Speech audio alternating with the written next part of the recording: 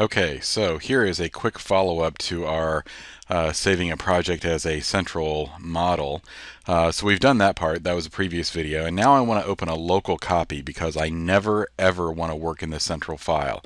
It's a repository of all the important information, and so I don't want anyone in there messing things up. If I do, then I lose the ability to synchronize and things like that, and that's an evil, awful thing. So let's not do that.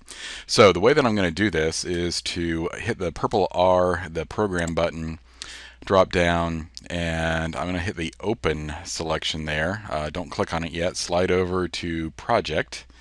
So I want to open a project. Then I'm going to navigate my way to where I left that central file. So this is going to create the link between my project and the central project. So I'm going to click on my computer, go to the share drive that I know it's in, open the file, and there it is, Project 1 Central. And notice at the bottom of this window, the open window, I've got work sharing options there. There's two of them. The one that's checked by default is the one on the right, which says create new local, which is what I want to do. And then the one on the left is detach from central. I would only use that if I really want to work in my own model and never ever use it as something to synchronize with the central. So this is something that you probably hardly ever want to do. So I'm going to leave it as the create new local and click on open. And it's going to chug along for a minute, and then it's going to open a version of that project for me. And at the top of my screen, I'm going to know that it's mine because it's going to stick my Windows username or my Revit username, depending on which version of Revit you're in, stick my username into the name of the project. I probably should have taken the word central out, but that's okay for right now. We can clean that up later.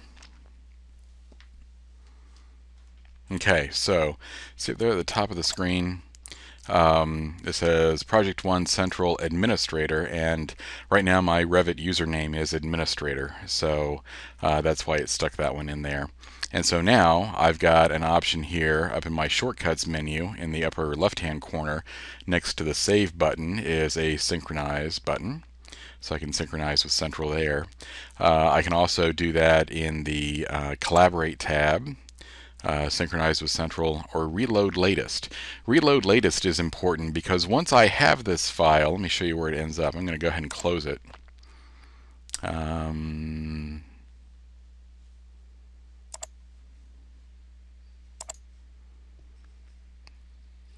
So I've closed my file. It's going to show up on my splash screen here as Project 1 Central Administrator, and that's my local copy.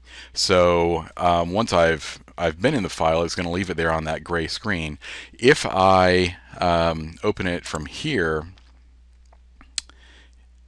I don't have to recreate that local copy. This is my local copy. I can just open it directly from the splash screen.